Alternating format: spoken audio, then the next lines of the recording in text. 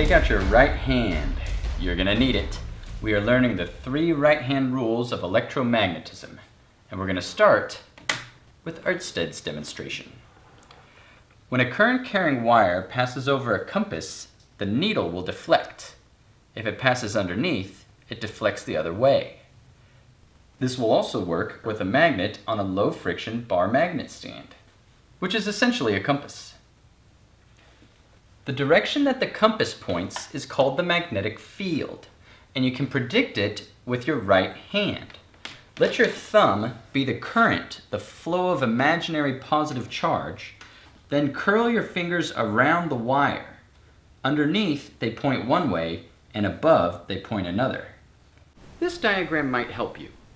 As the current flows upward, the magnetic field will wrap around, like the fingers of your right hand. Here's the situation in real life with the wire pointing upward. When I turn the current on, we see the compasses all pointing around it, just like the fingers of our right hand. Check this out, a cathode ray tube computer screen, and look what my magnet does to it.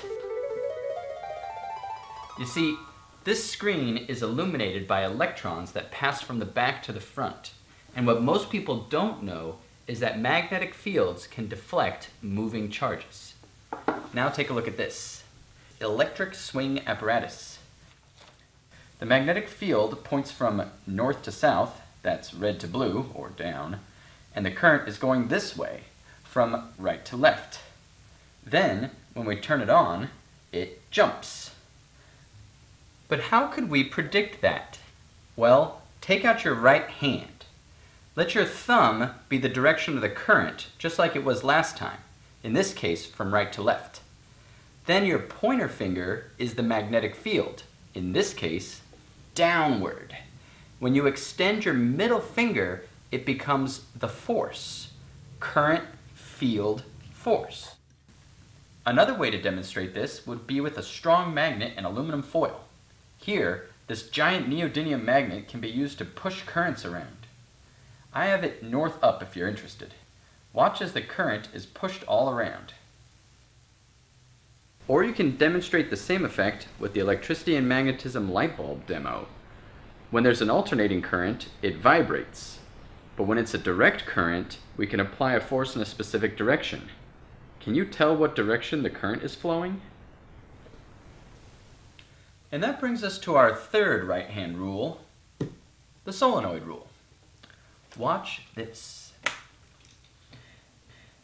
This air core solenoid can act just like a bar magnet, repelling north and attracting south. Repelling north and attracting south. But how can we predict what direction the field is pointed? With our right hand. Let your curling fingers be the direction of current flow, which is looping around. Then your thumb is the north end of the electromagnet.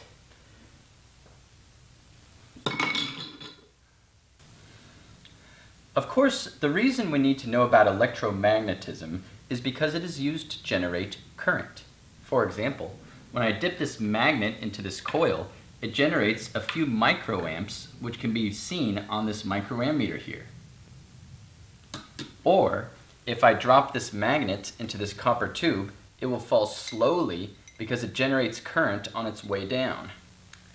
Now, you can actually see the falling magnet if you add this magnetic field viewing film.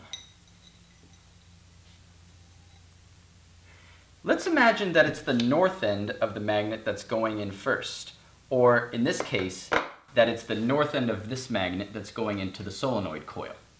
What direction is the current going to flow?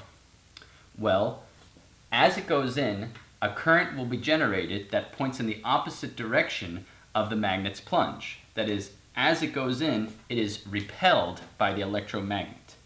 If you use your right hand, it is very easy to predict. Well, that's it. Electricity and magnetism are connected phenomena, but their fields are directed at right angles to each other. So we use the convention of the right hand to predict the relative angles of the fields.